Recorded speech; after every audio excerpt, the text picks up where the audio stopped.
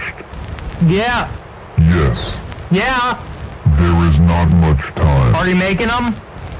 Yes. Oh, it's done. Yes. Oh, okay. I'll go down in just a second. There is not much time. First time reading this, I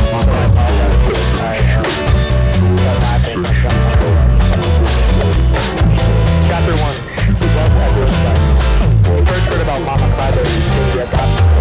He had been unsure. I'm sure you have seen through the bare monsters of their owners on the street. But you weren't sure if the adopted one was right. It was so kind to you crazy to first the work from home make it wrong for one. After a few weeks of research, he decided to check it out. Walking to the shop, he decided all that the monsters were every day with red hair. And a lovely young a rather friendly monster. The lady was personal, chattering to herself in the store. Oh, welcome. Mama Crybaby's big adopted son. Mama Crybaby's call the trash. How can I help you? Oh, hi. I'm just here looking at the or what's your back? Try not to understand. Well, the information about it is but if you have any questions about it, it's great time.